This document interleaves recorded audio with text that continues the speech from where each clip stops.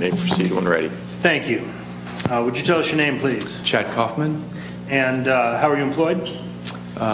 Through Schumacher Clinical Partners, but I work full-time at UH Samaritan Hospital. Okay, let's start with Schumacher Medical Partners. What is that?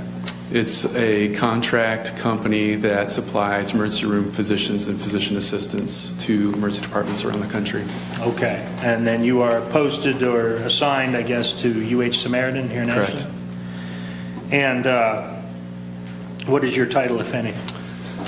I'm currently the medical director of the department as well as a physician assistant that works there. Okay. And what are your duties as medical director? Administrative. I hire physicians, PAs, do administrative duties in the hospital regarding our group in the hospital. Okay. And what is a physician's assistant? It's a medical provider that I have a master's degree, so I have an undergraduate degree, then go to a PA program, which is typically a master's degree. There's a didactic phase, a clinical phase, and then I work as a physician assistant, which requires me to have a relationship with a supervising physician. Okay. What sort of things is a physician's assistant able to do? So most people wouldn't know the difference between a physician and physician assistant when they come see me. So we place lines, we do all the procedures, chest tubes, we do exams like pelvic exams, we evaluate complaints, order tests. Once the tests come back, we determine what the next steps are as far as treatment. Okay. Are you able to prescribe medication? Yes. All right. You show defense counsel will be marked as State's Exhibit 258.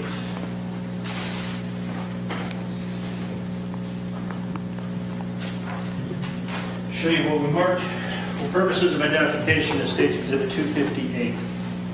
Okay. Can you identify that document? That's my CV. Okay, and what is a CV? Curriculum vitae, which is my work experience, my educational experience over a career. Okay. And what is your educational background? I got a biology degree at Whitburg University down in Springfield, Ohio, and then I went to I have a master's degree from Medical College of Ohio, which is currently UTMCO up in Toledo, Ohio. It's part of the medical school up there. Okay. And approximately how long did it take to achieve a master's degree from Toledo? It was 2.5 years. Okay. And then since that time, what is your work experience? I've worked full-time at Samaritan Hospital for my whole career, so almost 18 years. I've also worked part-time at various hospitals in the state of Ohio, probably 8 to 10 other hospitals on a part-time basis. Okay. And to be a physician's assistant, does that require licensure by the state of Ohio? Yes. And what does that process entail? You have to remain credentialed and pass a national examination. The NCAPPA is a national organization where you have a certified exam that you have to take every 7 years.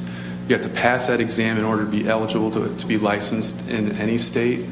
And then the state process, you have to reapply every 2 years with certain continuing medical education credits, as well as passing the national exam every 7 years. Okay. And how long have you been so licensed? 18 years. And you were licensed, so licensed in September of 2016? I may have gotten re-licensed, yeah. Okay, but you were current at the time. Yes. You got to be current in order to. I've been continuously current throughout my career. There you go. It's one of those ridiculous attorney questions. Yeah. All right. So, are you familiar then, as the medical director, with what we've heard is a SAFE examination? Mm-hmm. Yes. Okay. And you're familiar with Nurse Riley? I am. All right. She sort of explained the procedure to us. In her testimony, she described needing a medical provider to assist in that examination. Correct. Have you so assisted? I have. All right. I'm going to draw your attention specifically to September 13th, 2016. Were you working? I was. And did you have an opportunity to participate in the treatment of a Lori's fillet? I did. I'll show you what we've previously marked as a certified copy of the medical records of Lori's fillet. It states Exhibit 245. Okay. What was your role in the treatment of Lori on this occasion? So what typically happens is when an alleged assault arrives, the safe nurse takes that person to a room and triages them, make sure there's not any life-threatening issues that need to be taken care of immediately. If that's not the case, then they go through a prolonged process to gather information.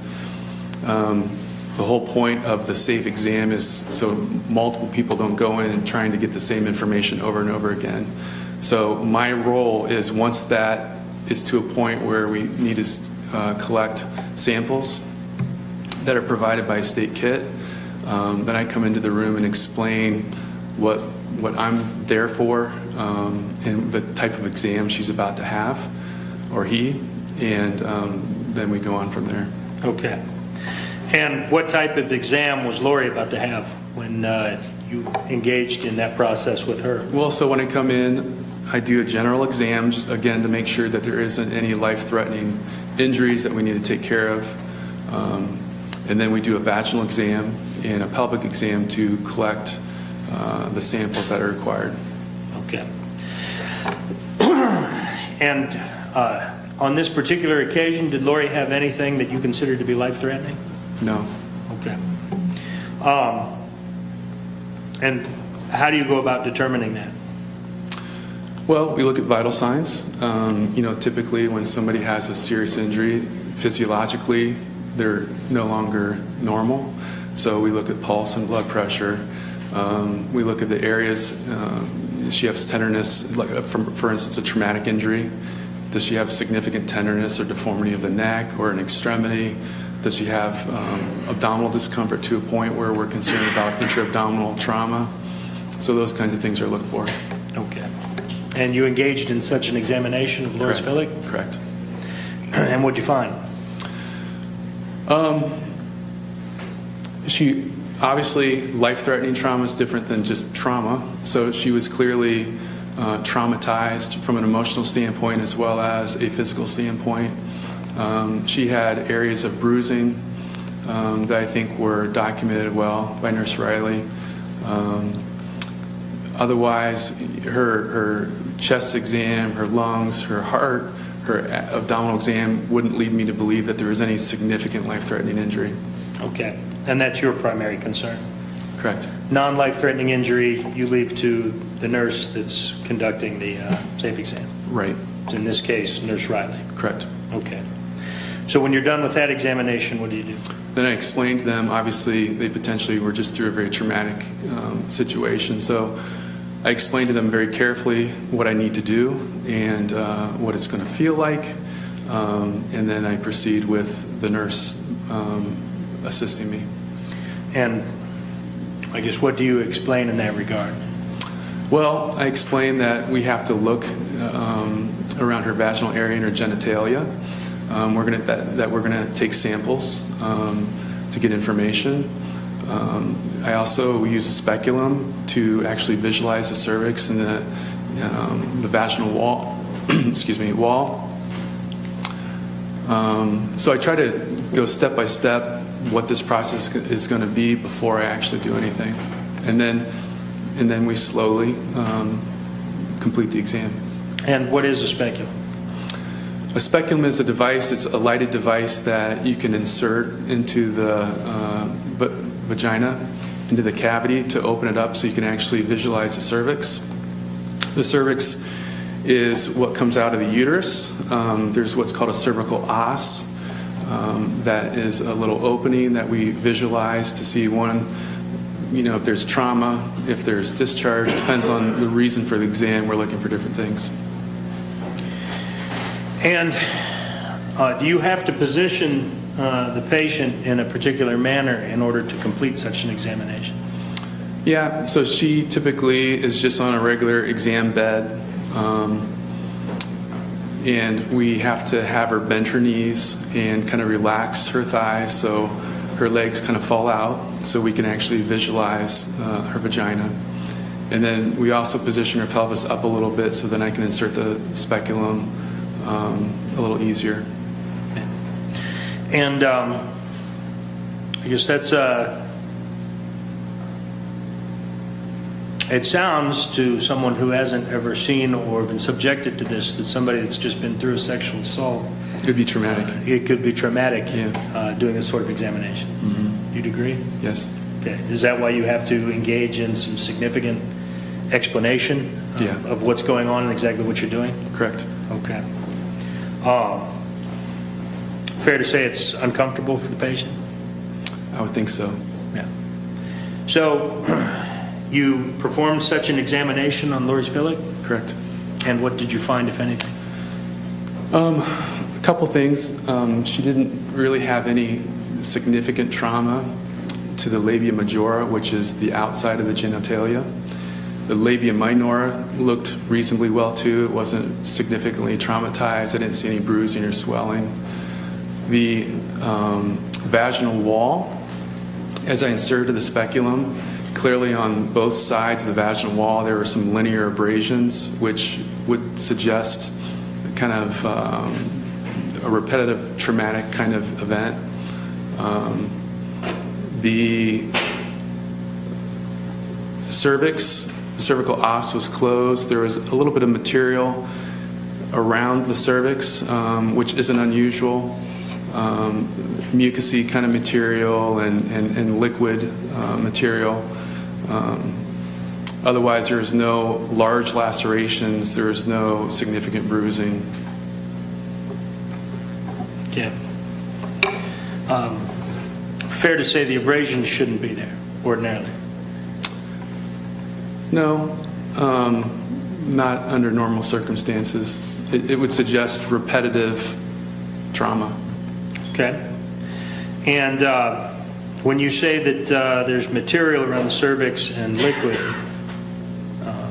and you say is that normal? It can be. So it's called the vaginal cul-de-sac that is right around the cervix, and that's an area where liquid and material collect. So women do naturally have mucus and some discharge. Her material, as I documented, it was liquid and brownish material. So sometimes, typically it's not brownish, that's a little odd color. Sometimes that can be from bleeding. Sometimes old blood will appear that way, with, mixed with mucousy material. It can be bloody material, but that's just sometimes when people had a period and have been done for several days, you can find similar findings. But given the abrasions that you saw and documented within the medical records, I guess you wouldn't be surprised to find a brownish liquid? No. Yeah. Not horribly. Okay. Now you said you also engage in part of the collection of evidence? Correct. And what is your role in that? So the state provides a collection kit, and then the nurse goes through the instructions carefully and hands me specimens. There's multiple specimens that you do within the vagina, around the area that I'm discussing, around the cervix, and even into the cervical os. So there's several, almost look like applicators, like tip applicators that you just kind of put into that material, you put it around the cervix, and then you put it into a container that's provided by the state. Okay. And then is that commonly referred to as a rape kit? Correct. And I'll show you what we marked as State's Exhibit 257. We've had prior testimony. This is, in fact, the rape kit from this particular instance. Mm-hmm. So is that typically what those look like? Correct. Okay. And do you collect all of the swabs that go into this, or just some? I collect all the vaginal swabs, and I believe in this case, I collected the swabs from the mouth as well. Okay. And then you turn those over to the nurse. Correct. So she hands me the swabs, I hand them right back, they go right into the kit. And she observes you collecting this and this. Correct. And then she maintains custody of that until it leaves her custody. Correct. And those are swabs that you've administered previously? Yeah, they're not atypical from things that we do just looking for infection. Mm-hmm. So it's a very similar process that I do every day. Okay.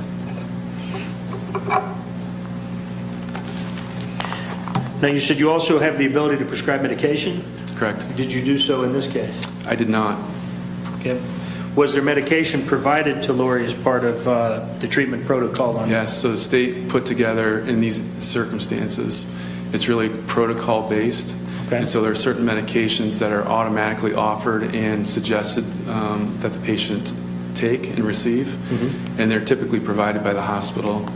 The nurse actually, that's part of her protocol, she goes through that process, explains the reason for each medication, and then the patient can decide whether they want them or not.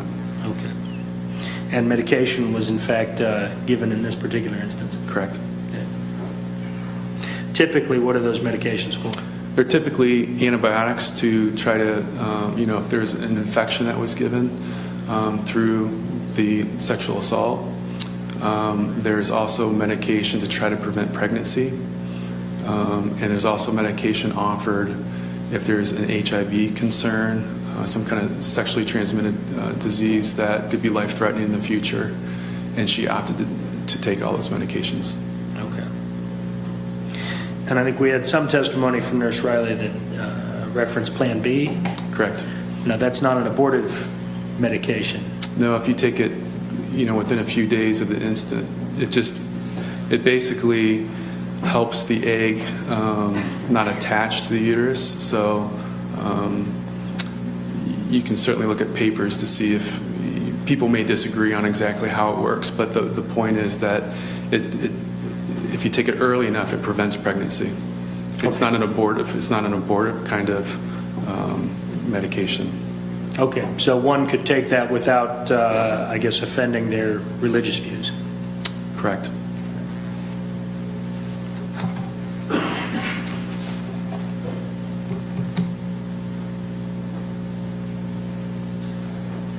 Thank you. Cross-examine. No, Judge, we have no questions. Thank you. Thank you. You're excused. Your Honor, this witness wishes not to be streamed or photographed. Okay, thank you.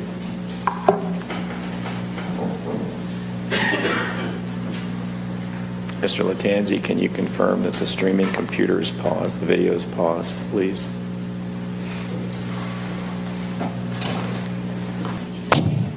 Ma'am, do you solemnly swear or affirm the testimony you're about to give in this matter to be the truth, nothing but the truth, so help you God? Yes. Want to approach?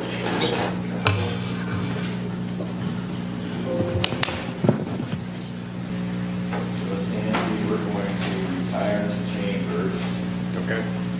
and when we get everybody in there, we need to have juror 23 brought in.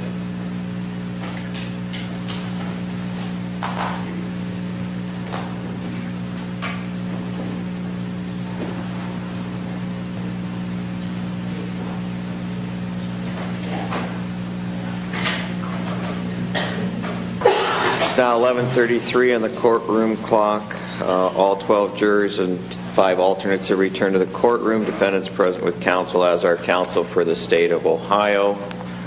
We'll have Ms. Villick return to the witness stand as soon as the bailiff can get her in the courtroom. I need you to turn and raise your right hand for me. Do you solemnly swear or affirm the testimony you're about to give in this matter shall be the truth, the whole truth, and nothing but the truth, as you shall answer? Yes. Have a seat, please. This is the Mr. Tennell, you still have an exhibit up here. This is the microphone. Have you speaking into. Okay. Thank you. Whenever you're ready, Mr. Tennell, you may proceed. Could you tell us your name, please? Lauren Desfillick.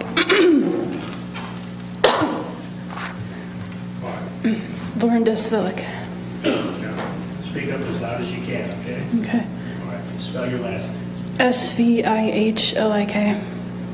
And how old are you, Lori? 38. You go by Lori? Yes. And how long do you live in Ashland? Since I was 21. And how old are you now? 38.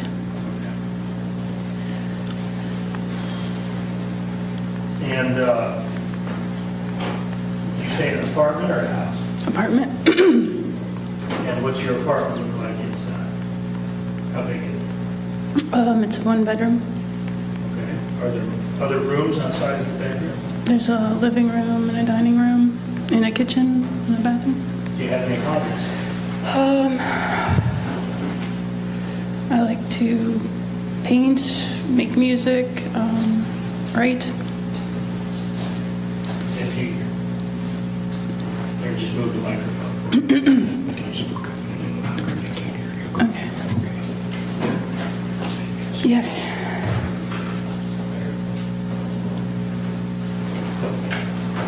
Just try to keep speaking up. Okay. All right. You paint. Yes. And seen some pictures of them. Do you keep your paintings, some of them, on the wall? Yes. And what sort of things do you like to paint? Ideas. What sort of ideas?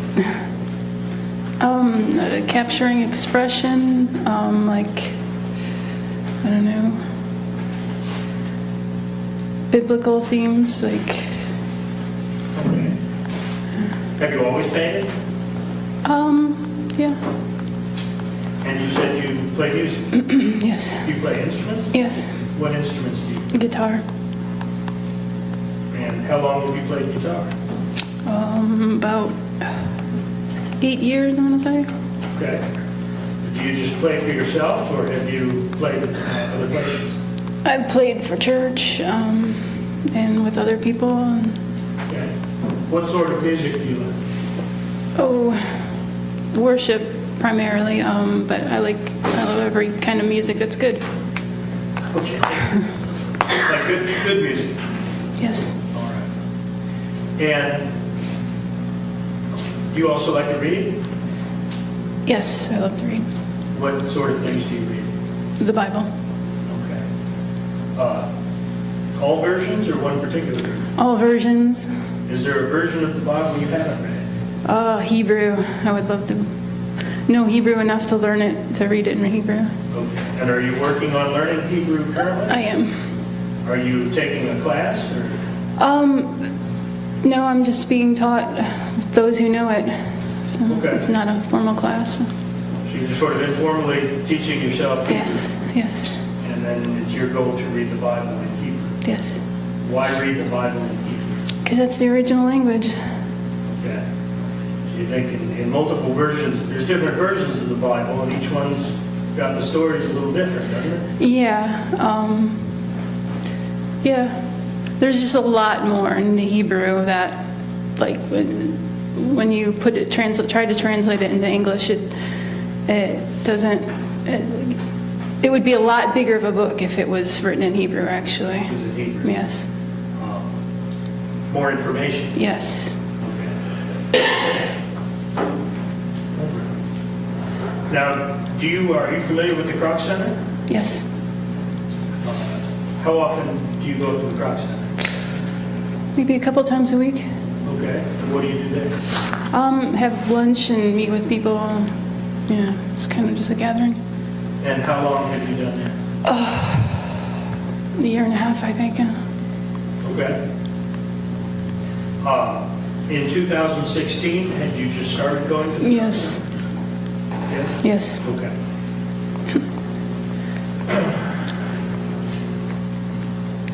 At some point in 2016, did you meet a guy named Shawn Grate? Yes. Where did you meet Shawn Grate? At the Kroc Center. Do you know approximately when? No. Okay. How long would you say you had known Shawn Grate before events occurred that brought you here? About a month and a half. All right. And you first met him at the Croc Center? Yes. Tell us about that.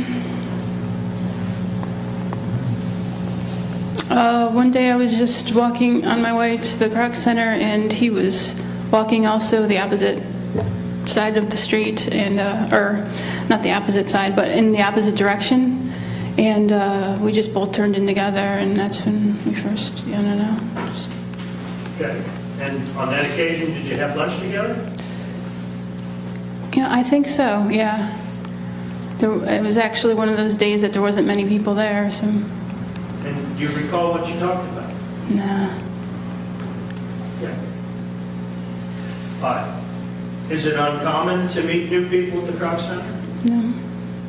You've done that before? Mm-hmm. And do you like conversation? Yeah. Okay. So you're the sort of person who'd be interested in just sitting down and talking to people? I mean, not necessarily outright strangers. But Right. Not seeking it out. yeah, right, yeah. But if there's a conversation to be had, Sure. sit there, you Yeah. pass the time. Yeah. After that first meeting at the Croc Center, did you see Shawn Grate again? Yes, but I can't recall when. Okay. Did you come to see him on a more regular basis? Yes. How often, I guess, would you see Shawn? I'm going to go with a couple times a week. Okay. And what sorts of things would you do? Well, probably when I would run into him at lunch, and if neither one of us was doing anything, we'd just walk around Ashland. Okay. Any particular purpose to the walk? Nope. Would you have any particular destination? Nope. Just enjoying the weather and walking. Okay. And let's see, a month and a half before the events we're discussing here, that would be, what, August? Maybe even late July? I think it was late July. Okay. So it's summer, Yes. weather's relatively nice. Mm-hmm.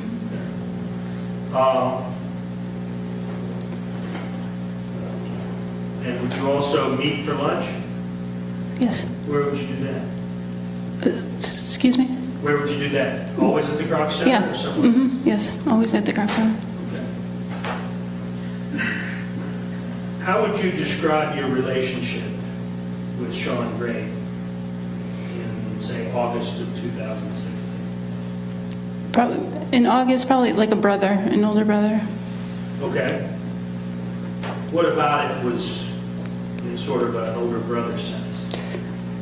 Well, he was tall like my brother, my older brother, and he's kind of goofy, but he struck me as kind. Okay. And while you would walk, would you also converse? Oh yeah. About what? What would you talk about? The Bible, life. He would tell me a lot about himself.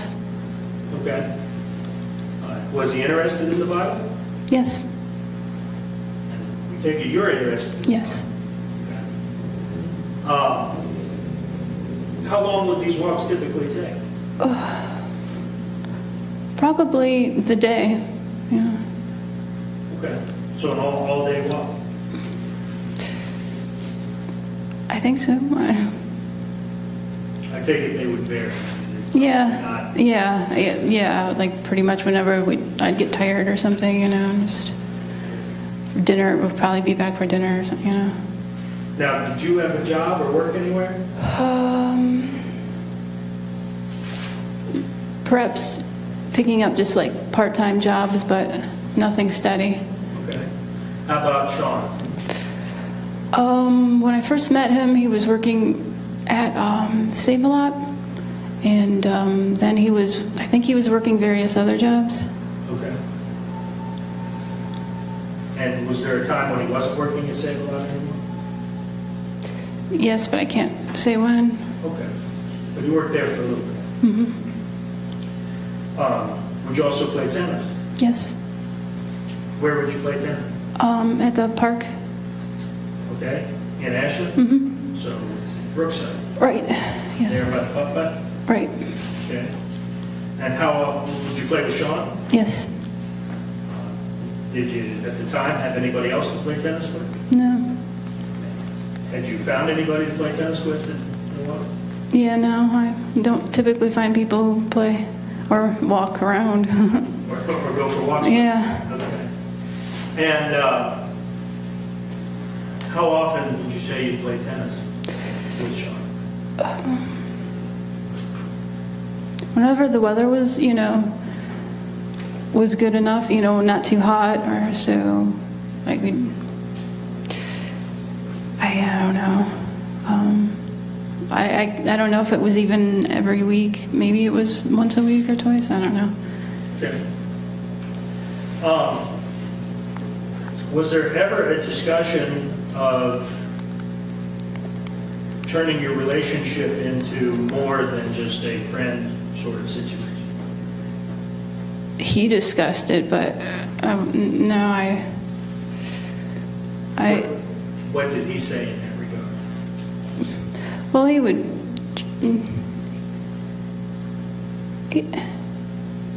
I think he let me know that he would be interested in more, but I told him that I wasn't interested in and beyond friends, and that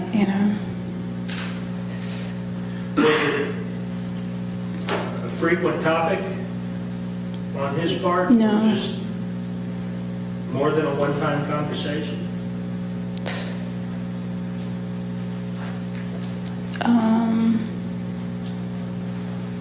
What? I don't think he. I can't recall that it was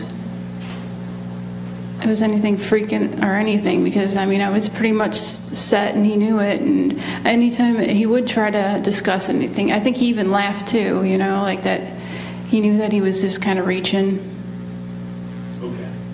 So you weren't interested in any kind of beyond friends relationship? Correct.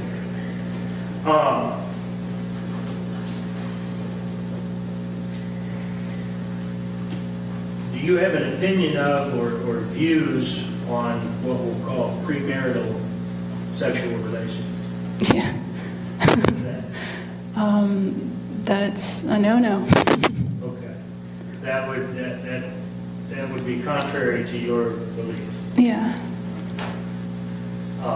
Had Shawn been to your apartment? He'd been there, but he'd never been in. Okay. He never came inside? Correct. Why not? Because I have boundaries. I don't let guys into my place. Okay. Why is that? Because it's just not something, it's just not a good idea. Okay. And did he ever say anything about not being allowed in? I don't think so. I think he just always understood that. Probably because we talk about the Bible so much, so he knew that that was my character. Okay. How about exchanging phone numbers? No, I don't do that either, so. So you wouldn't take his phone number? No, he tried to get me a few times too, but no, I had set rules about that. Okay. So you've got boundaries in place and Yes. things you adhere to Yes, sort of wall that sort of thing off. exactly.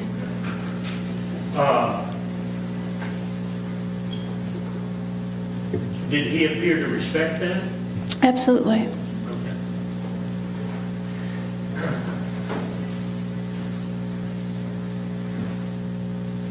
Where was Shawn living? The house by the laundromat on 3rd Street or 2nd Street. Okay. And had you been there before?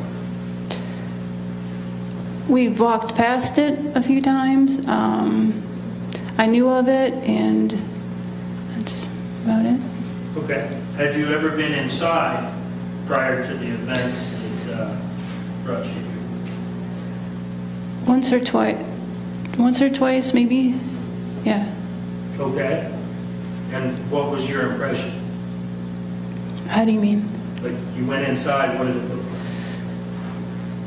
It was small inside. Okay. How so?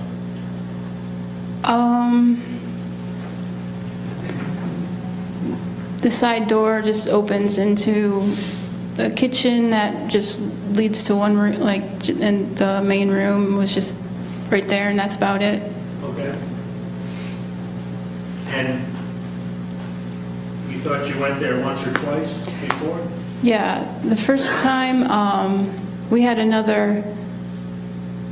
guy walking with us that we knew from the Croc Center also, and so we were all walking together, and that was actually why I went in, because I was with someone else that I knew, and Okay. And did the house seem okay on that occasion? yeah. And how about the second? The second time I think was the night before.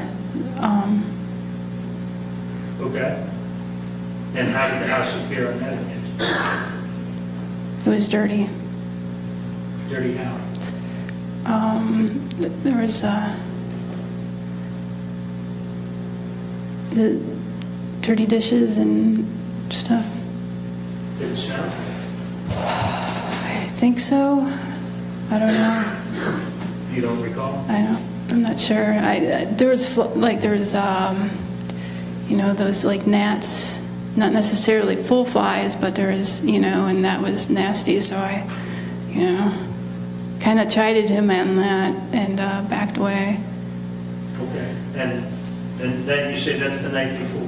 Yes. The night before you ended up there? Yes. In that house? And what did you go there for at that time?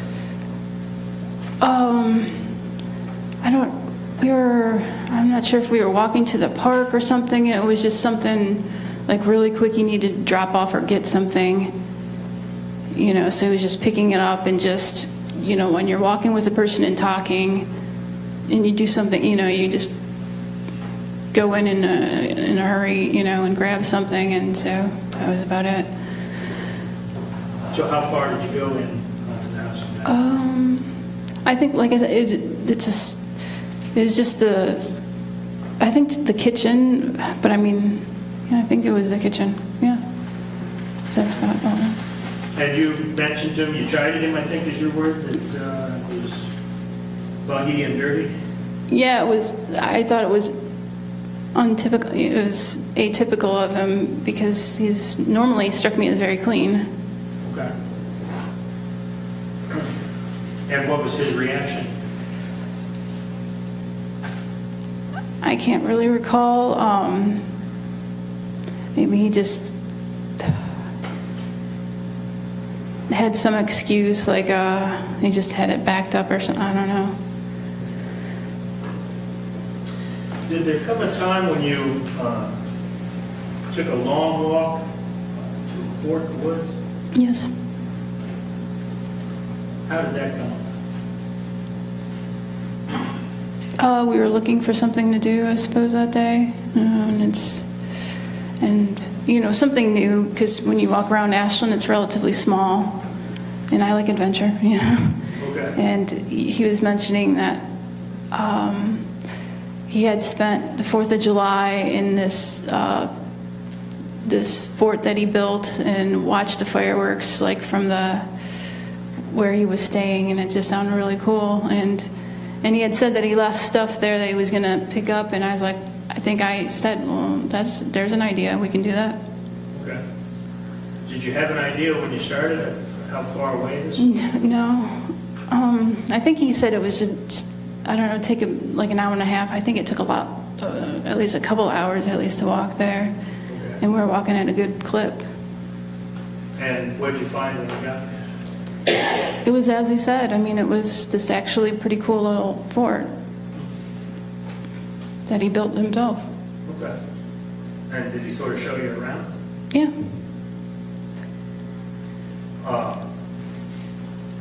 And did he give you anything? He dug up this box that had gems or rocks or something, like geodes or something. Yeah. And I think that was why he wanted to get or something.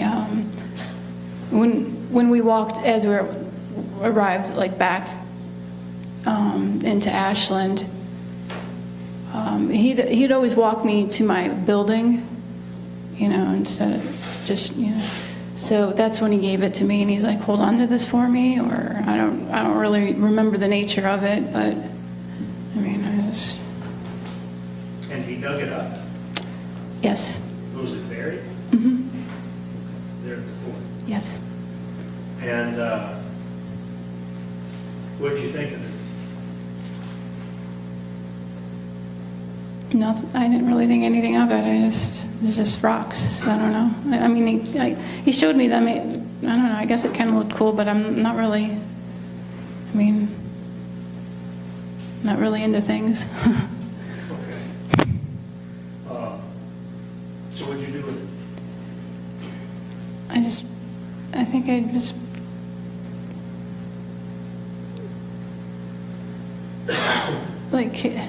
I just kind of left it on the side of my couch, and when I vacuum, it got, pushed under the couch.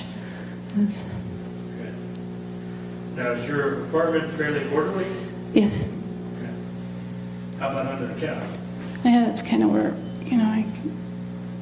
things just get, pushed under there. It's just kind of where things end up. Yeah, when you're sweeping. So it ended up under the couch. Yeah. It's kind of a storing spot.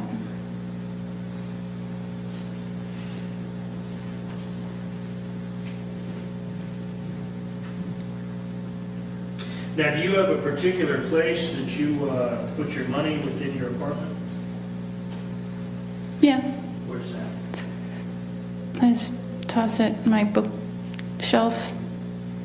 Okay. Any particular place in the bookshelf? No, just on top. Yeah.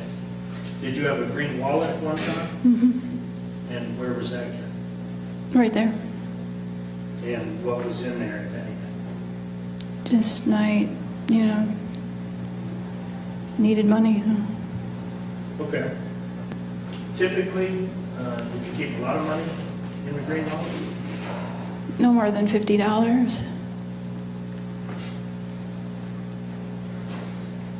Did there come a time when you loaned Shawn some Band-Aids and some Neosporin? Mm-hmm. When was that? Like a week and a half or so before the. Okay. And what did he need those?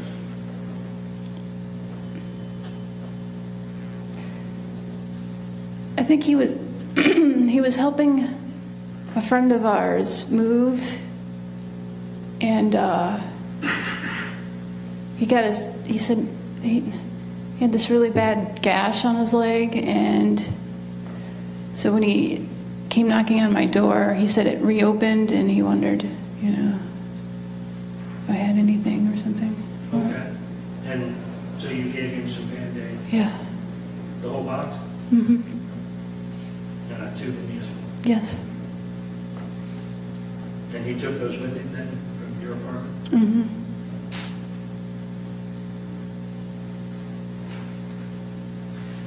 Did you know Elizabeth Griffin? Yes. And how did you know Elizabeth Griffin? She lived in the building next to me. And how would you describe Elizabeth?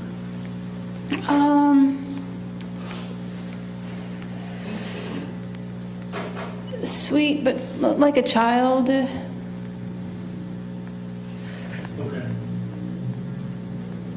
Did she ever meet Shawn Grate? One time, to my knowledge. Okay. Were you present? Yes, yes, that was the only time that I knew of that they met. And describe that. Shawn and I were playing badminton in the front yard, like where our two buildings are. And Elizabeth saw us and came out, Okay. And did she introduce herself? Did you introduce her? I think she just started, talking with us, and I don't know if I introduced her or if she introduced herself. Okay. But they met at that point? Yes, that I know of. And outside of that, I have no idea. do you know approximately when that was? No.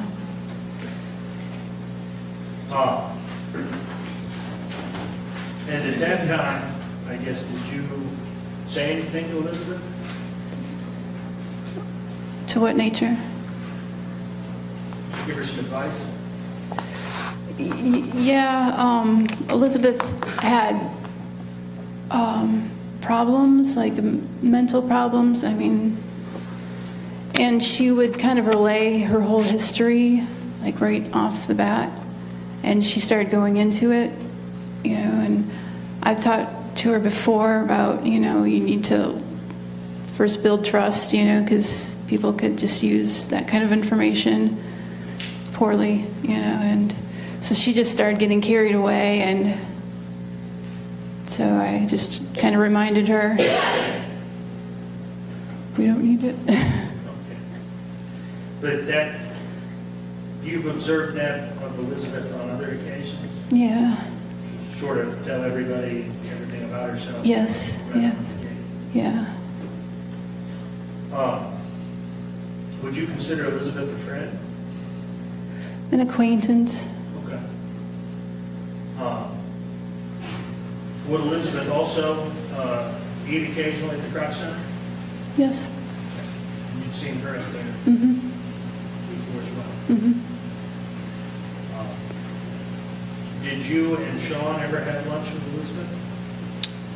No, not that I record or recollect. And I'm sort of picturing lunch at the Croc Center would be sort of like a cafeteria kind of, with different tables, at least down in that. Mm-hmm. Okay. So somebody else might be having lunch in there at the same time, not at your table. Oh, yes. Mhm.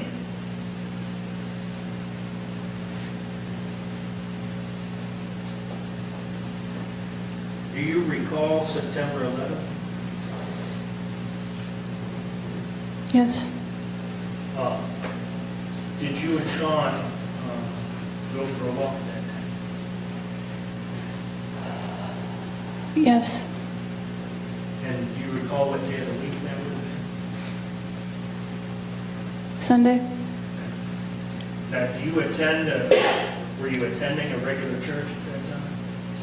Not at that time. You had in the past. Yes. So where did you and Shawn go on that particular day? I forget what the park is.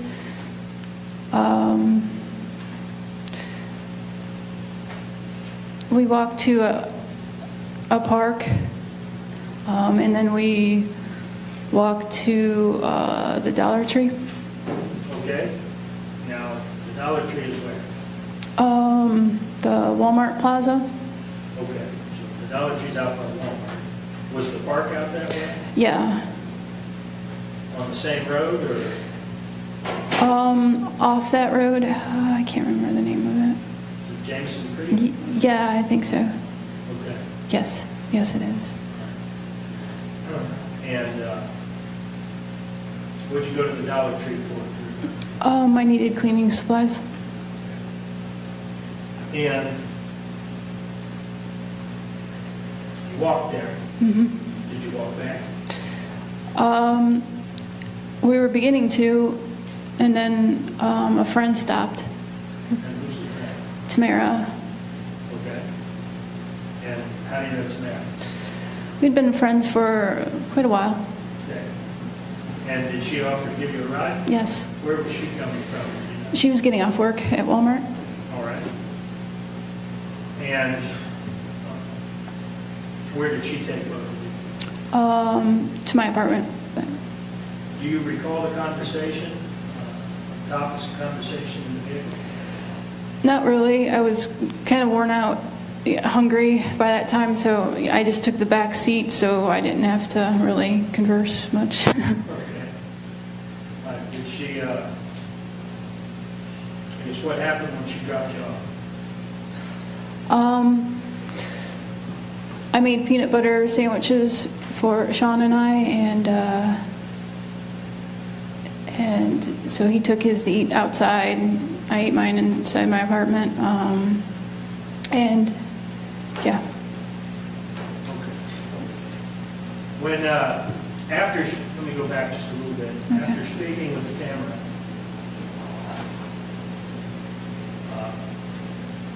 were you expecting to be contacted by a police detective? No, Okay. You don't recall if you were not or not? I don't recall.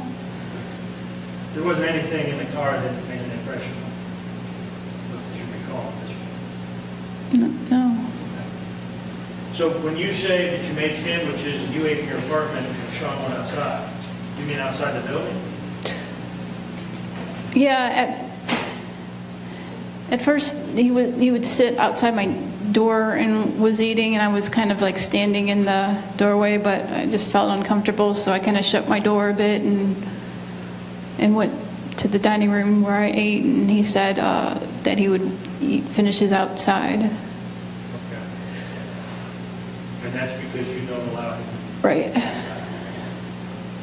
When you say you were feeling strange about it, I don't know. Sometimes I just don't like eating in front of people. I don't know. okay. I don't know. Maybe I was just moody. I don't know. So you had to go outside. Yeah. What was Shawn's mood on this day at that point? Been for a walk and took a ride back. How was Shawn? Fine, I guess. Nothing out of the ordinary? No. When you were done with your sandwich, what did you do? He had said that his mother he'd gotten, his mother and his sister had given a bag of clothes that he had for me. Okay. Had he given you bags of clothes in the past? Once prior. Okay. And where was your understanding of this bag of clothes? Where was it supposed to be? Well, it was at his place. Had you been discussing other topics this day? Probably just the typical Bible and whatever. On this particular day, did you have any Bible passages you were interested in? Yeah, I remember, yeah, I don't know what the topics were of that day, but I remember him asking if I had an extra Bible, because he didn't have one, and he'd really like one. Okay. So I got him one, and yeah. I know there's passages that, I don't know, along the way or what, that I wanted to show him in the Bible. Did he seem interested in seeing or hearing those passages? Yeah. Do you recall which passages? No. So, what'd you do? So we walked back to his place, and I just walked inside. He showed me this big bag of clothes, and he was showing me some of the stuff in there, and I said, yeah, that looks fine. And how were these packaged? It was like a big bag of clothes. It was like a see-through bag. Okay, so it's a clear bag. Yeah, a clear bag. Of clothes. Mm-hmm. Okay. And where were you originally going to sit and check out these Bible passages? I don't know. I didn't have, didn't have a plan. He just started showing me the clothes, and I said, yeah, that's fine. I'll look at it. Whatever I don't like or want or something, I'll, redonate. And he was going to walk me back to my place, and I just had those Bible passages on mine, so I just flipped them open and sat down on the bed and started reading them or showing him. So you entered the house voluntarily? Yes.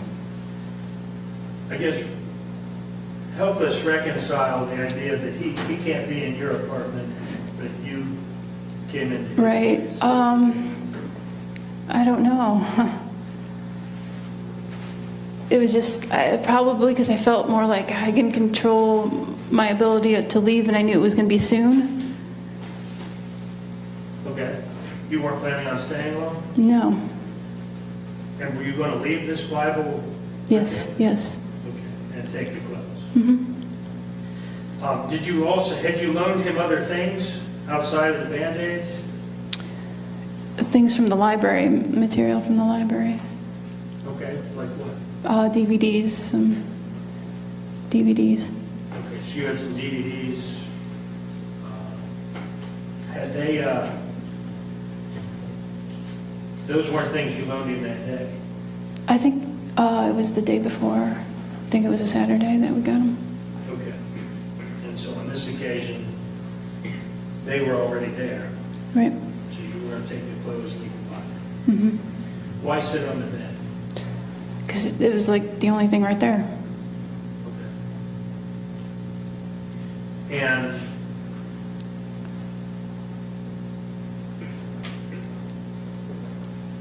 what happened next? So I was reading the Bible, and he just started taking it from me, How? pulling it out of my hands. Was he seated with you? No, he was standing. Before he began taking the Bible out of your hands, how had he been? What was his name? I think when I first pulled out the Bible, we just both sat down on the edge of the bed, and I was showing him the passages and reading them, and he was looking at it while I was reading it, and the Bible excites me. I mean, but I know I don't know if it felt like it didn't really have his attention right there, but I was gonna stop because I looked at him, and he's like, "No, I'm interested. Keep going." And so I started, reading again, I guess. And I think he'd gotten up to go to the kitchen, and I thought he was getting something to eat because I'd also given him some food. So when we were first coming back to his apartment, or the house, he had food, so I thought he was just grabbing some of that food. And it was when he came back that he started pulling the Bible out of my hand. How long would you say you had been reading before he came back? Well, it wasn't very long at all. He was just maybe gone 15 seconds or something, or I don't know, 20 seconds. So you weren't reading for a long period? Oh, no. No. Now, did you bring the food with you on this occasion? Yes. Did you carry it in something? Yeah, a bag. Yeah, he carried it all. What kind of bag? I can't remember. Do you recall what was in the bag? What kind of food? Like cereal, oatmeal, raisins, type of general food that I have. And what, like a plastic grocery bag or a fabric bag? Probably. Bag? I don't really. I can't really recall. Okay, but there was a bag of food. Yeah. And where did you put the bag of food for your mouth? I don't know. I think he just set it down on his kitchen table. Okay. And then you went in and started reading. And looked at his and started reading. Okay. When you said you started grabbing the Bible, just tell us about that. What happened?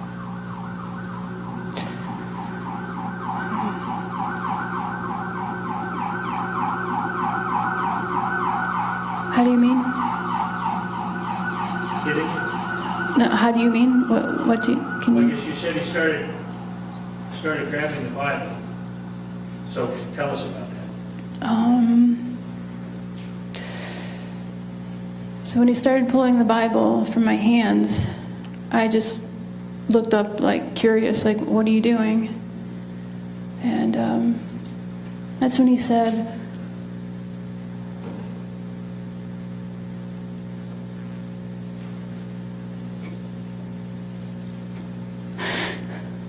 Take your time.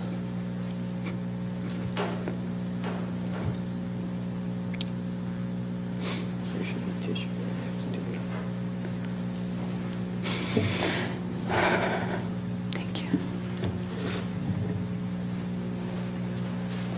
That's when he says, you're not going anywhere. Okay.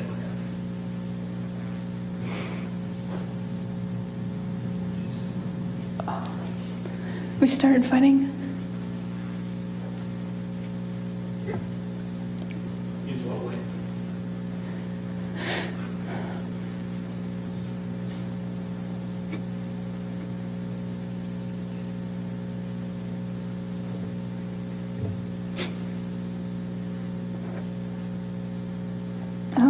I tried to push him away and get up.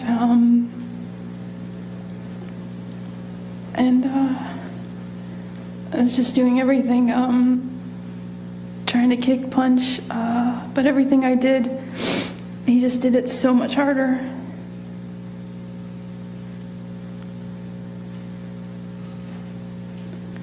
Did he hit you? Yes, With what? his fists, Where did he hit you? my head, my face. One time? More than one time? Several times, as long as I kept fighting. And did you continue to fight? Until he started choking me.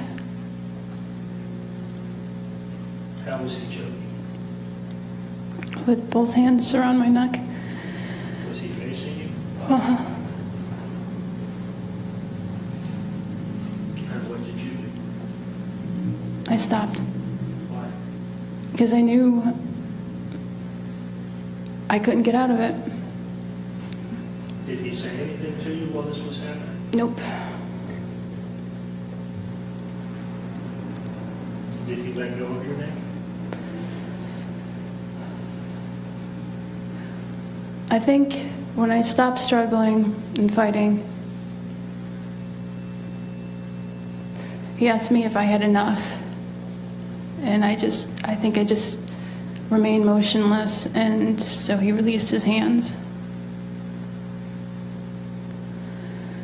And then what happened? He started pulling off my clothes. Did you continue to resist at that point? No, Why not? because he already showed me that he was a lot stronger. Were you in fear for your life?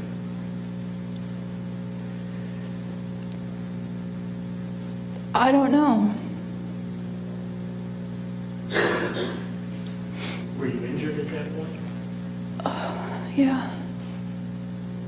Did you lose consciousness at any time? No, but I was bleeding. From where? My head somewhere.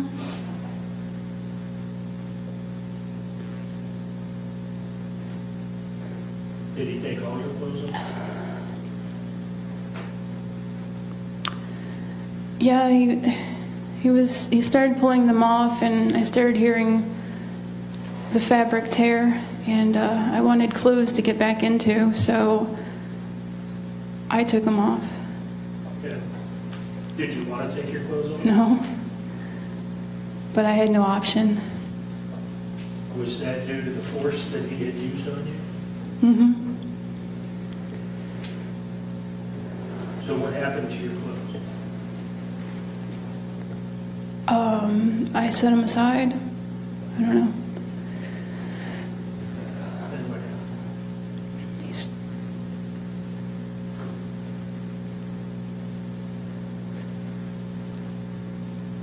I can't really recall. I don't know.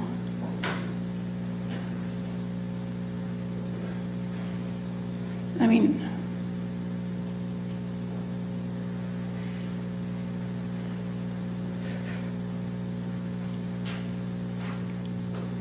At some point on the night of the 11th, were you sexually assaulted? Several times. How were you assaulted? In every way imaginable. With what? How do you mean? Did you use fingers? No. His penis? Yeah. Where did he put his penis?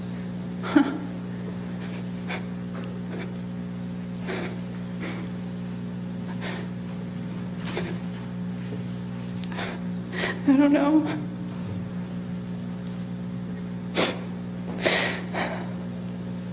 How often did this occur? I don't know. More than once? Yeah. More than 5 times? I don't know.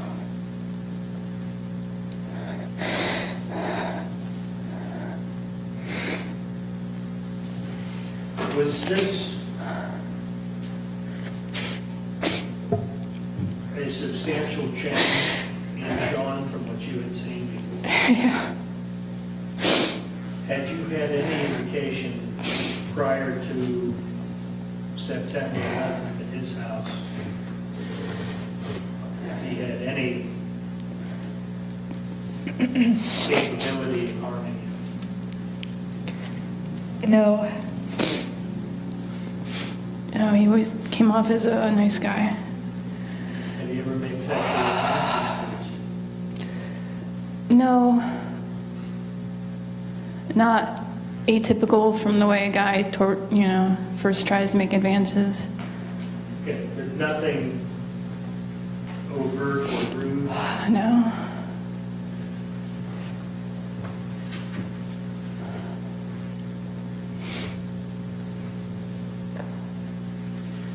At some point, were you tied up? Yeah. How many times were you tied up? At least 3. Where were you tied?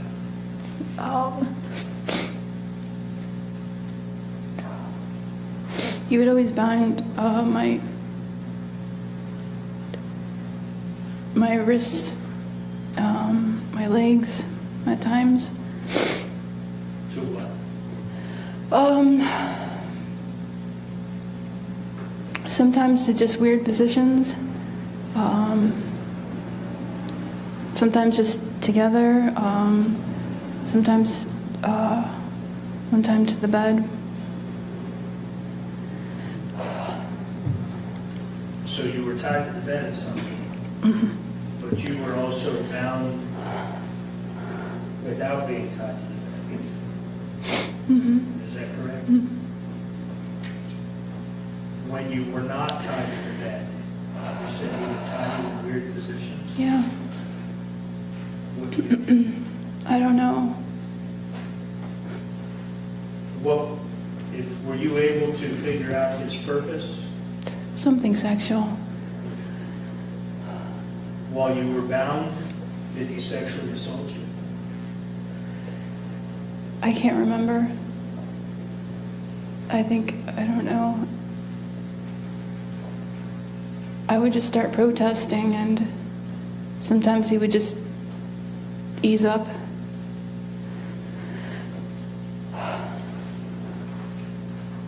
When you say ease up, what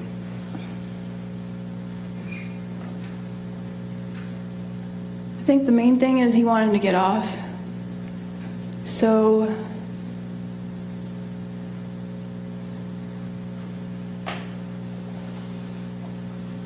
I think it was whatever. What was the question again? How would he ease up?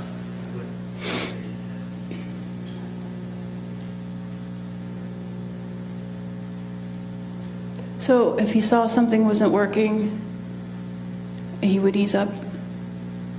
And working towards, you said, getting him off? Does that mean achieving a climax and ejaculating sexually? Was he having trouble doing that? After a while.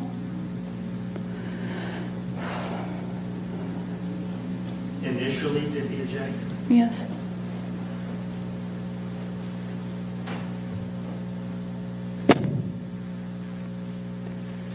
How many times were you tied to the bed?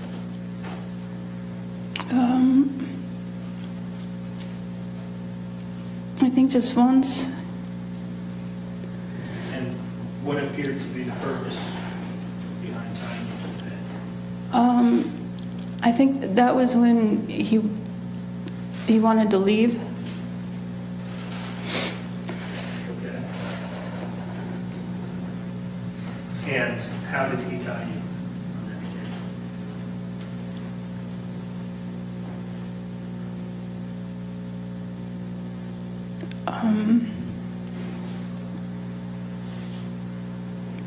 My arms and my legs.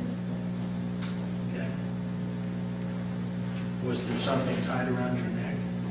Yes. What did that appear to achieve? He told me, don't move or you'll strangle yourself. And did it tighten when you moved? Yeah. And what was that attached to other than your neck? I don't know, because I was laying down. I mean, I assume the bedpost, or I don't know. I was laying down. Okay, so you were already tied to the bed when that... Yeah. Did he also put duct tape on you? Yeah. Where? Over my mouth. And did he say anything while he was tying you to the bed and duct tape on you? I can't recall. Outside of the initial physical altercation, were you physically assaulted after that? I can't recall. Is it fair to say, Lori, that the entire experience is a bit of a blur? Yeah. Did he ever give you any pills or what appeared to be medication or any sort of substances? Yes. What was that? He said they were muscle relaxants. Do you remember what they looked like? No. Pills, capsules?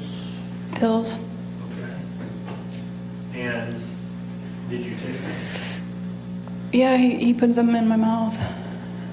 He put them in your mouth? Yes. Were you tied at the time? No. Yeah. Did you want to take those? Not at first, but he kept on saying it's just to ease the pain. And after you took those, did he then continue to assault you? Yes.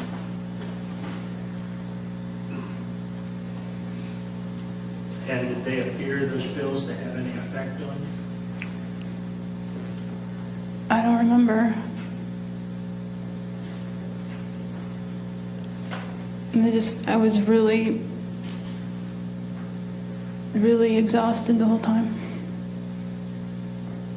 At any point were you able to sleep? As much as I could. Okay. What happened when you weren't sleeping?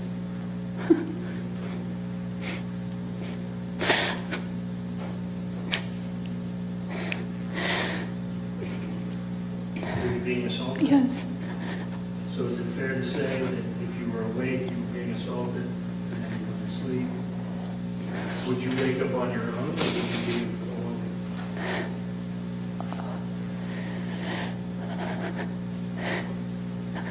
I don't really remember.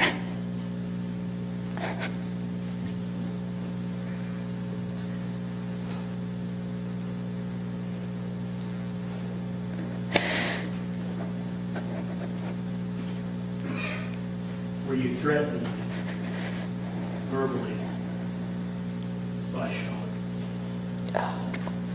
I don't recall verbally. He would just start choking me a lot.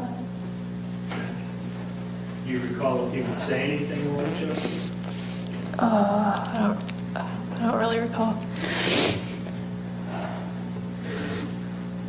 And what was your reaction to each other?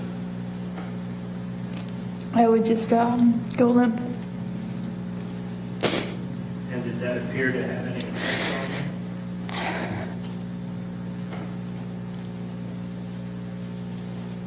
you? Yeah, then he would let go.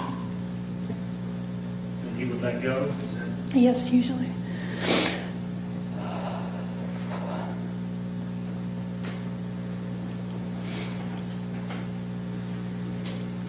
you said he put the pills in your mouth. Yes. Is that the only time he had his fingers in your mouth? No. What was he doing with his fingers?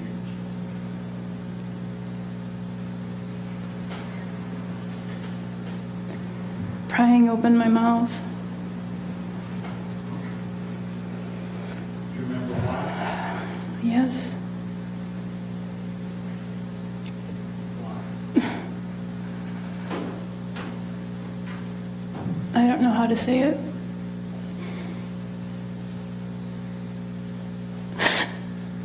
Did it appear to be an attempt by him to facilitate oral sex? Yep. Yes. So at some point he put his penis in your mouth? A lot. Did you ever vomit? Yes.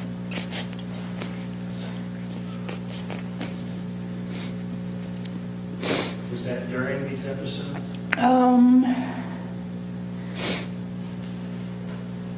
Yes.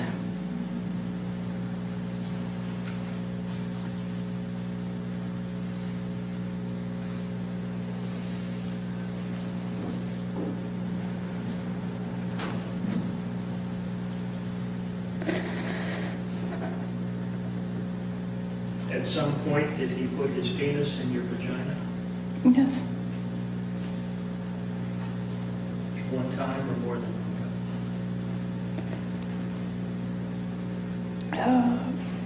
Probably more. It'd have to be more. time? Probably more, you said? Yeah. Did he also put his fingers there? I don't think so. At some point, did he put his penis in your anus? Yes. One time or more than one More. time? And how about his fingers with respect to your anus? I can't recall. Those occasions of him placing his penis inside you, were any of those with your consent? No. Were you there in that house with your consent? No. Were you free to leave? No. Was that made clear to you by Shawn? Yes. How? I couldn't even move on my own without him jumping in reaction.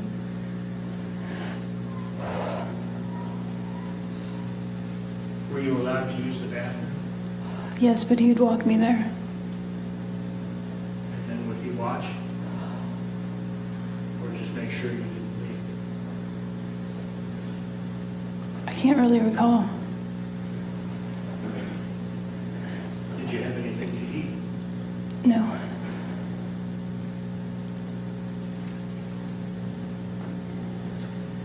You said he tied you up and left. Do you have any idea how long he was gone? At least a couple hours. Did he say where he went? No. No. At any time, did you give him permission to enter your apartment? No.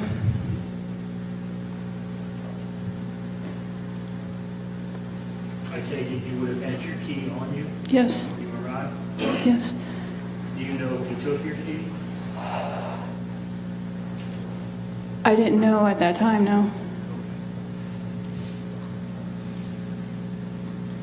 Now, we've seen some pictures of what look like homemade sex toys. Sort of these things wrapped in condoms. Did he ever assault you or use one of those on you?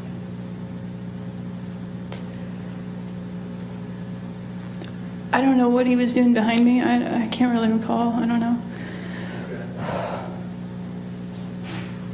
In your presence, did he ever use one of those on himself? No.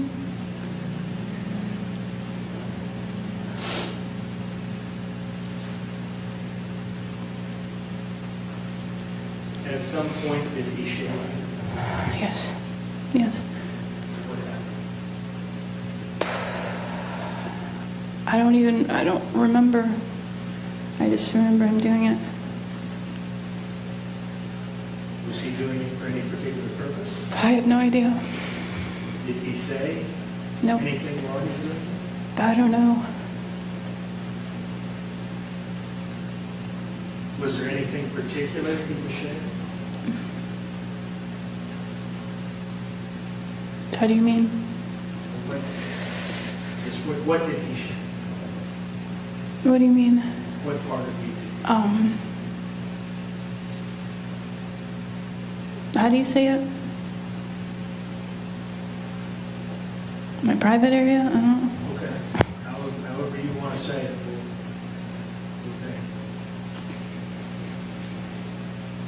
Okay, so he shaved your pubic area? Yeah. Okay. Did he shave a heart there? Yes. That's what he said. Yeah, that's what he said. Okay, so he said he was shaving a heart. Yeah. Did he say why? No, I don't know. What did he do then? He had stuff. He had a shaver. Like a razor? Yeah. He also put makeup on me. I was going to ask about that. At what point did he put makeup? I don't know what point. Okay. Did he say why he was putting makeup on? No, I don't. Didn't even really know what he was doing. You know, I'm just trying to sleep as much as I could. And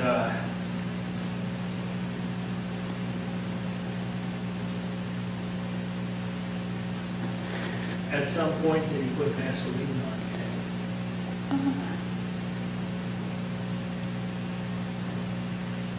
Yeah, I think I recall that. You recall why?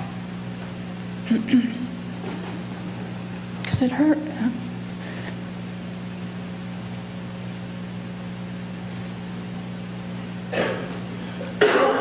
Did it hurt when he put his penis in your vagina? Yes. At some point while you were there, did he mention having access to a car? I think so. I'm not sure. Okay. You're not sure if he did or not. I think so. Did you find that odd or did you believe it? I don't really remember. I can't recall the context, or it's just a blur. Was there any conversation about letting you go? Yeah, several times. What was that? It was just a way to coax me or placate me and give me hope or something. Okay. There were several conversations about letting you Yep. Starting with the first night. go. Do you recall anything that he said about it? Just that it would be soon. During the course of this, did you really have any concept of time?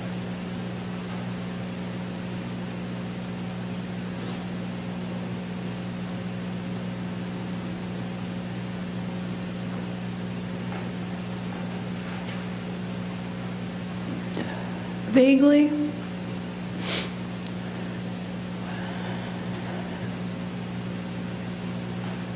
I mean, I knew when,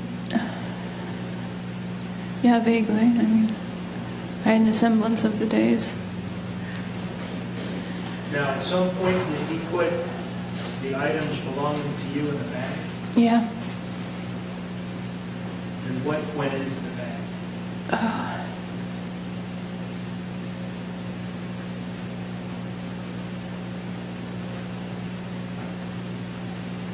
I can't recall. Would that include your Bible, Yeah, I think so, yeah. DVDs, and other things? That, it must have been, yeah, 'cause I know he's packing up to give me, yeah, so I don't know. Okay, so you packed up your things, Mhm. and where did they go? Where did they go?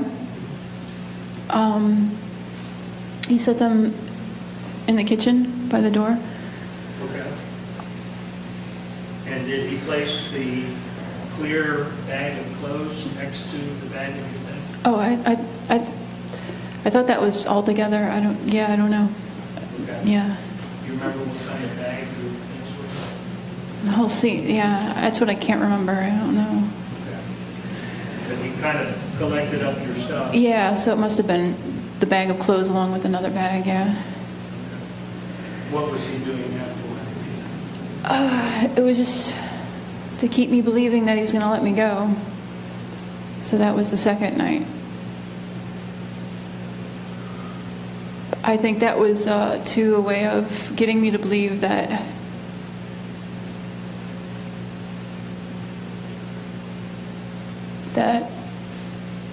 after he was going to tie me up and leave, all my stuff would be ready to go when he came back.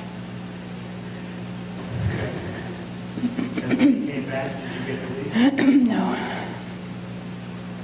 This would be the time he turned you to the bed and left for a couple hours? Yeah. What happened when he came back?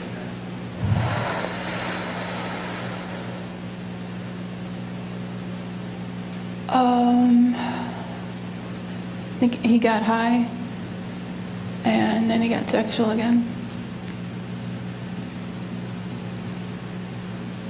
And he began to sexually assault you again? Yes. Now, we've heard some testimony that he had some tasers in the house. Yes. You're aware of that? Yes. Did he show you those tasers?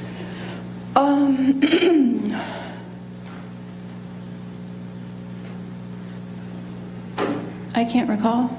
Did he ever use one on you? No. Ever threaten you with one? No, I don't think so.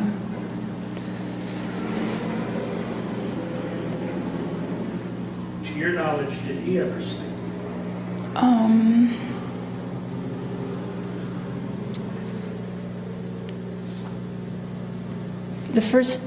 The first night, it was so lightly that if I even twitched in my sleep, he would like pounce up. Like he was so alert. So if he slept, it was not very much at all. How about the second?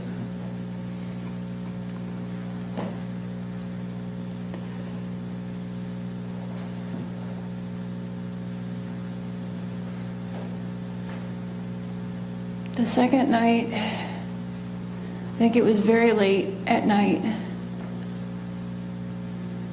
that he finally calmed down enough, because I think he kept pacing.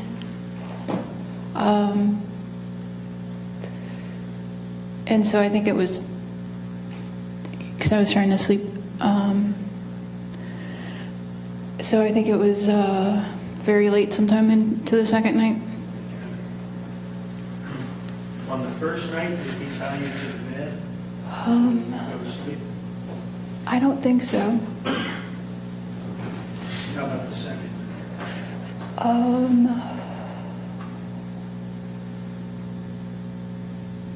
I think that's why he was more nervous the second night, but in a different way. The second night he did tie me up. Okay. And were you tied to anything or just tied up? Just together, just my hands together and my legs together. And would he place you in any particular position on the bed relative to himself? Well, I was always up against the wall with him right next to me. Does that answer? What was your question? Okay. Now, at some point, did you wake up and he was asleep? Yes. What happened?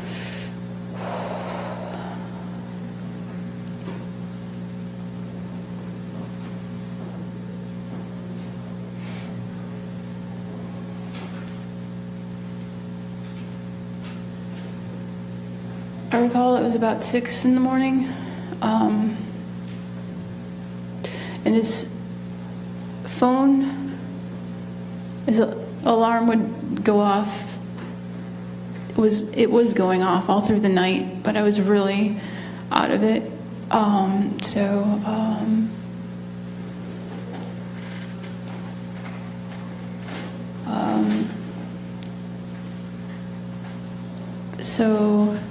So when I woke up and he was still next to me, I sat up and he was still asleep. So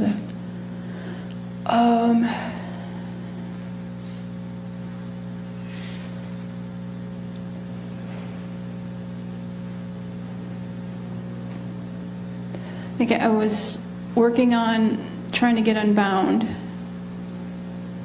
but I was really frightened because the first night he was very alert to like any kind of movement. So I think I started to creep down the bed and I got scared, and I laid back down and just thought for a moment, and I prayed. And then I sat back up and I reached over him, trying to get the phone that was going off every 5 minutes. And so I reached to the nightstand next to the bed, and I thought I found it. It was still dark in the room. So I pulled my hand back and looked, and it was the taser. And I couldn't find the phone anywhere, like from where I was at.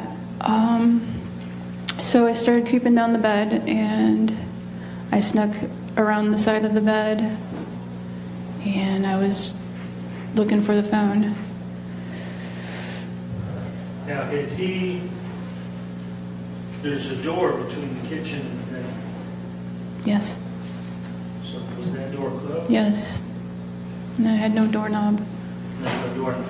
And there was a chair. What was the chair? Just just something to block the door.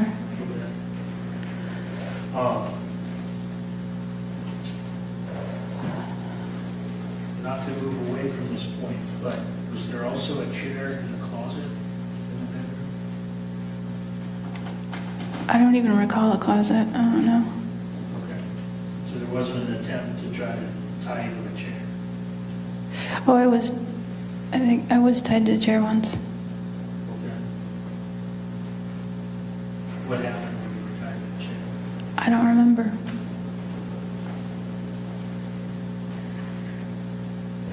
At some point during all of this,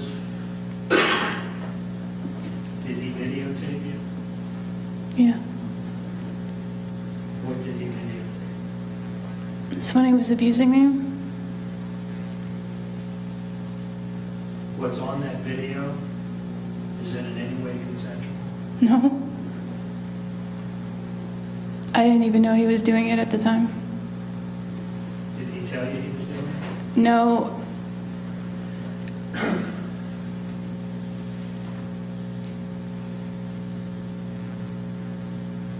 It was another time that he was doing it, or he wanted more sex, and he brought out the cell phone and started recording before the act, and I asked him not to.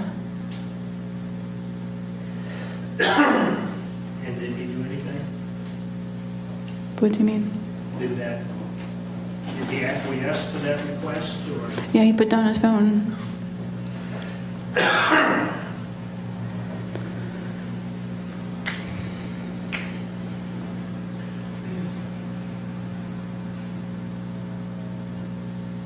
So you got up out of the bed, and you were looking for the cell phone? Mm-hmm. Did you find it? Yes. Did you say you accidentally picked up the taser as well? Yeah, I still had that in my hand. Okay, that's what you thought was the... Cell phone at first. And what'd you do with the cell phone? I slowly walked across the room to the door that was shut, and I called 911. Is this a different phone from the one he was videotaping? Yes.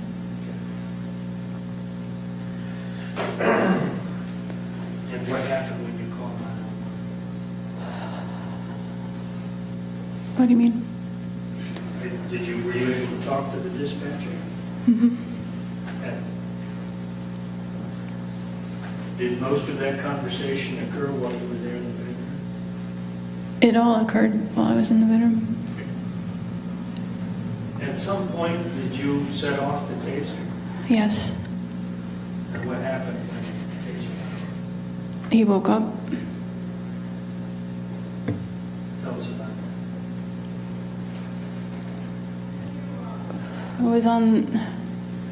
I was talking to this dispatcher for a long time, and she just kept asking me questions, and I accidentally hit the taser, and the crackling is loud, and it woke him up, and he sat up. He put his feet down on the floor, and I was just watching. He's just really groggy, though. He just looked at the floor like he was still asleep or out of it. He just sat like that. It seemed like 30 seconds, and then he laid back down.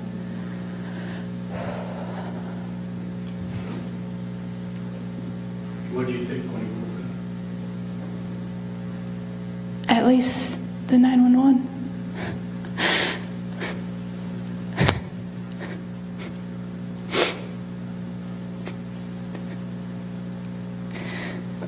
At least they knew my name. Did you think you were ever going to leave that house? I didn't really look ahead too much, you know. I didn't. When I thought about it, it seemed impossible, though, you know, how do you give up hope? I mean... What'd you do with the taser? When he sat up, I put everything down.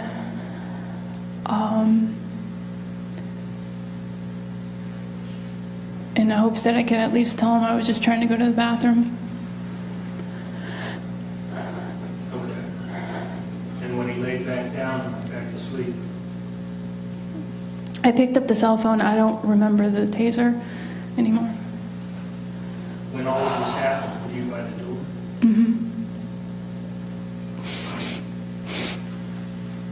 And at some point, were you able to get that door open? Yeah. When the cops were already banging on the, they weren't banging, but I knew the cops were there, and I knew they couldn't get in, or they weren't, yeah. And did you have to do anything to the door to get it open? Well, I had to move the chair, and there was something else by the door that would have made noise. It was aimed at, that if it fell over, and then, yeah, I don't remember how I opened the door, just prying it open. And where'd you go when you got the door open? To the kitchen door. And what happened? And I think I unlocked the door and let the cops in. Okay. And what they did? They did their thing. They did their thing? Mm-hmm. Okay. Where did you go from there?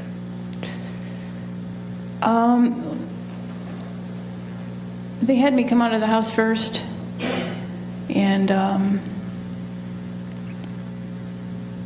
I didn't have any clothes on.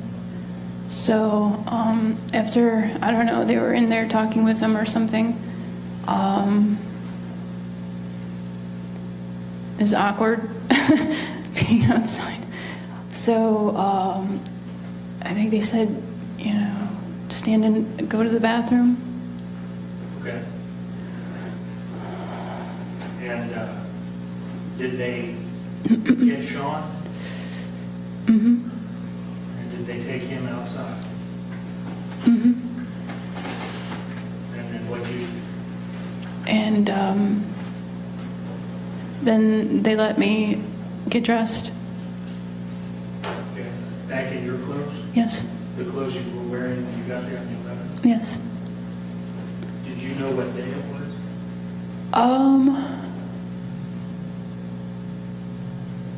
Is it a Monday or is it Tuesday? Yeah. I mean, probably if I thought about it, I don't know. You really thought about it?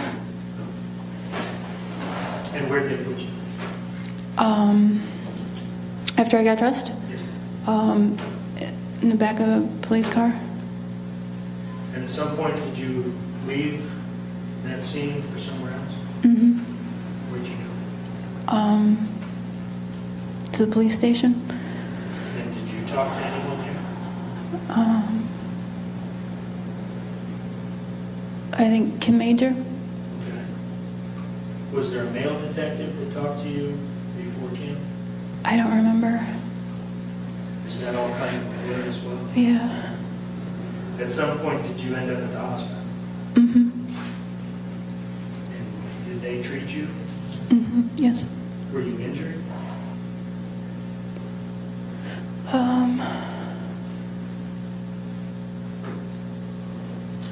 I don't know.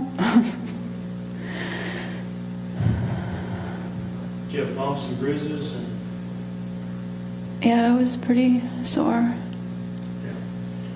And after this, how long were you sore? Did you say? Over a week. Okay. Several days. Oh, yeah. Did the bruises darken up? I don't know. Yeah. Was there any money in your green wallet? Oh, no.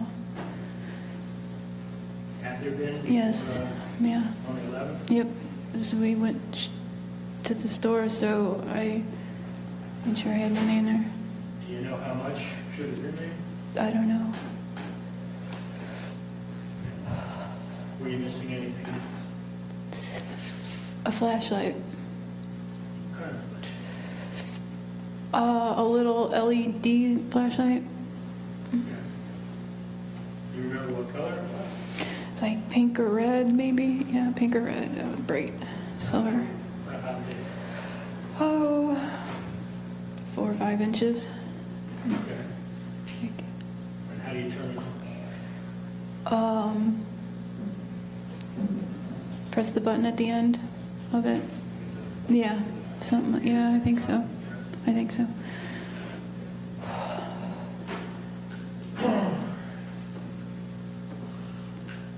And that's it? Um, Money and flash? yeah, I think so.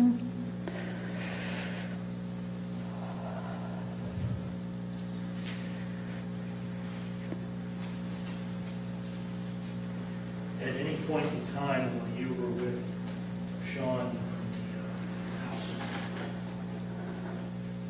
did he threaten your life?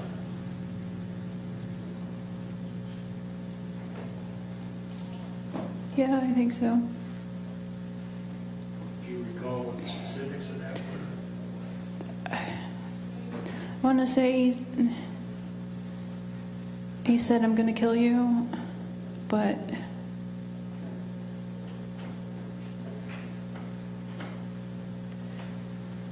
yeah, I don't know. It's weird. It's a blur. At any time, did he give you any indication that he was doing this to you? No, Did you give him permission to take your key? no, Permission to go to your apartment? no. I had no idea that he ever did, except after the fact. I think Kim Major told me. Did you give him any permission to take anything? No. Yeah. Oh, Cross-examine, Mr. Whitney. We take a break, Judge. How long? 10 minutes. Okay. Take a 10-minute break. Thank you.